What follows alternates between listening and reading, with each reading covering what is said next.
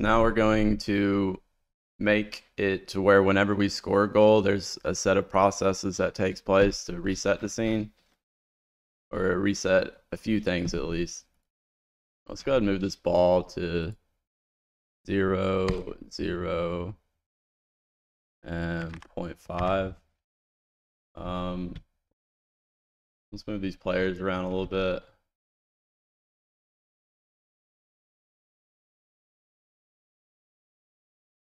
Make them look a little nicer. Let's get a starting position for each player and the ball.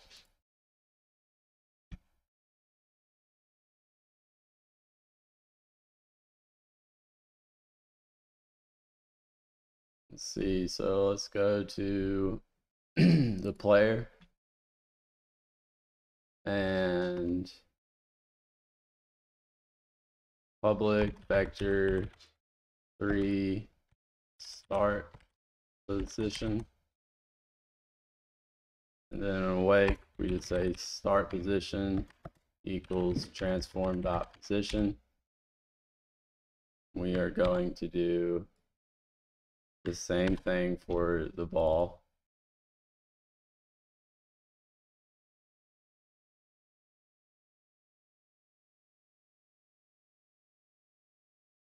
Free start position.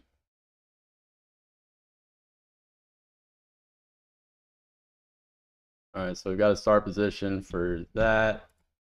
In the game manager, we want to do a public void reset scene, and actually I think we want to make this an IEnumerator.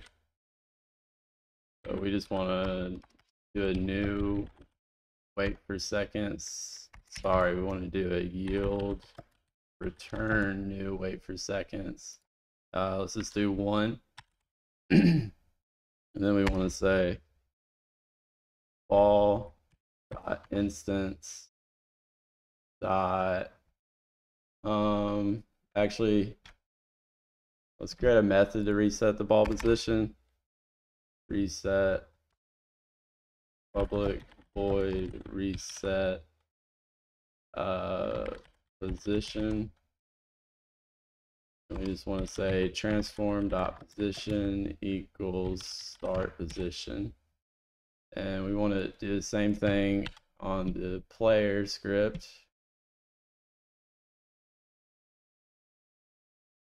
And in game manager, we can say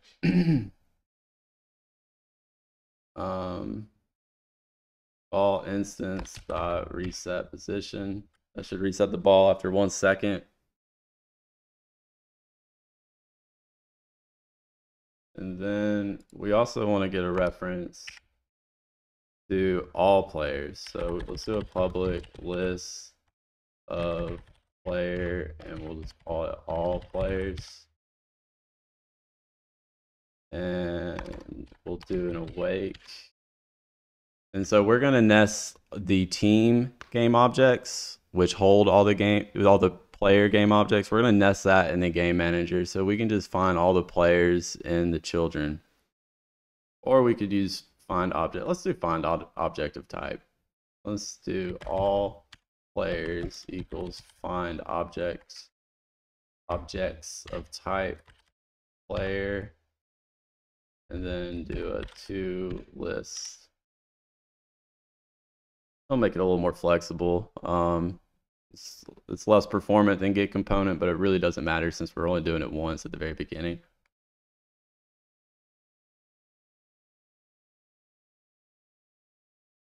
Then we can say for each player,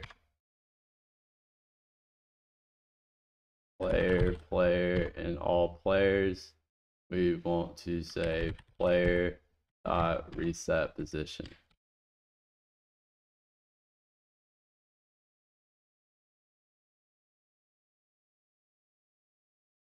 Then on the goal,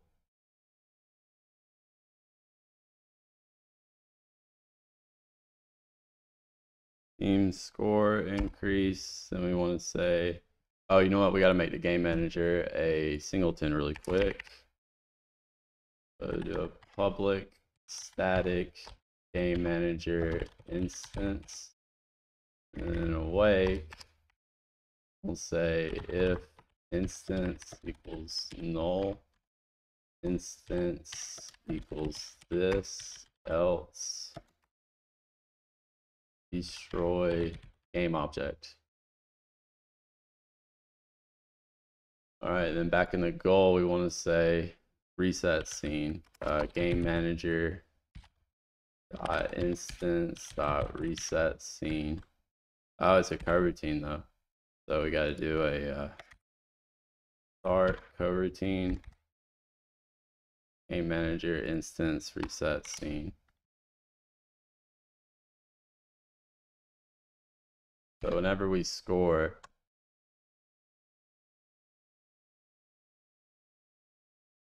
it should wait a second and then reset everything. Reset all the players and the ball. So let's get it. Let's run over here. And it did not work. Why did it not work?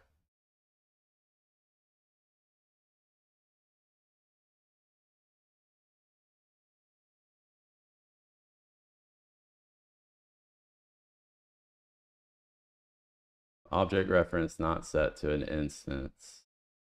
Goal line 20. Oh, it's because there is no game manager. I have not added the game manager yet.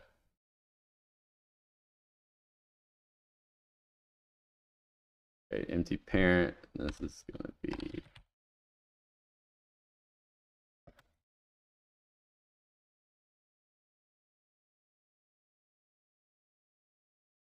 now. Let's try it.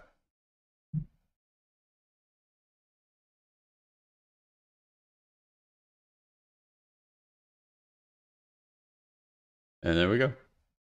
So you see how the ball was still moving after we reset it? So that's something else we want to do. We want to make the velocity and the angular velocity of the ball to be 0 whenever we reset the scene. So let's go into our game manager. Not game manager. We want the ball. We're going to want to do this for the player too.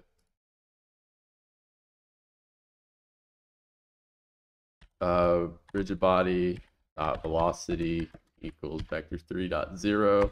Rigid body angular, not angular drag, angular velocity equals vector3.0.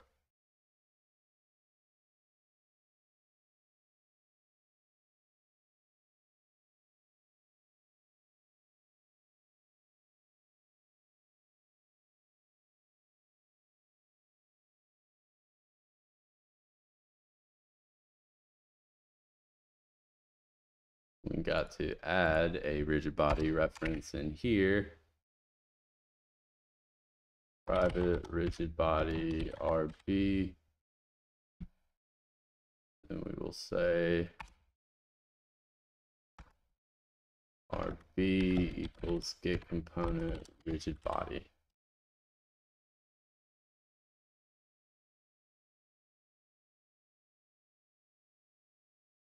So that is that.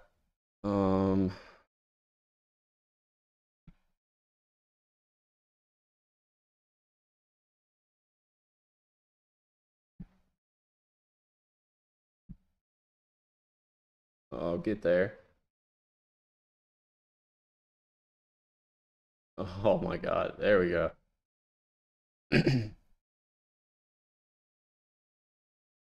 Also, you see how I got these errors down here? It says, or not errors, but warnings, or just logs. So it just says the look rotation viewing vector is 0.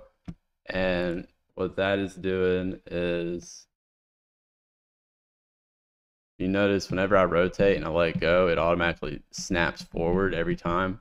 And that's when we get that log. So if I remember correctly, it's a pretty simple solution. We just need to do on player movement on the rotation.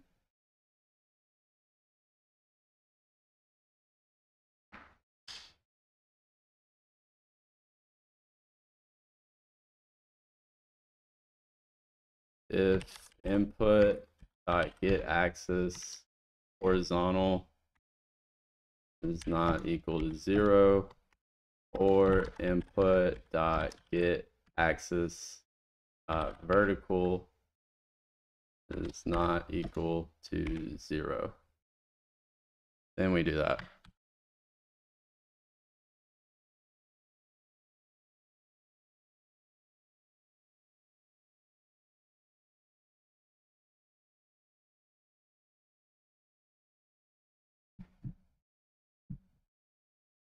And I fixed it. All right, but anyways, we were focusing on processes to do whenever we score a goal. So let's go ahead. Let's wrap this video up, and I'll do the UI in a separate video.